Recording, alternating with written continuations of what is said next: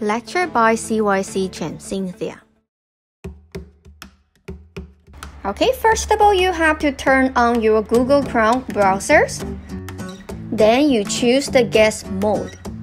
In case sometime your personal account doesn't work, alright? So choose the guest mode. Okay, when the browser window is open, just type in meetsgoogle.com. So you will go to the Google Meets page. Then you can enter the class code right here. Okay, so you can join the class. Alright, so before you log in, you have to make sure you allow to use the microphone and the camera for the Google Meet. Then you can type in your name right here. So the teacher will know who is joining the class. Okay, and before you join the class, you have to mute yourself, then ask for joined. Alright, so you are just logged into our class.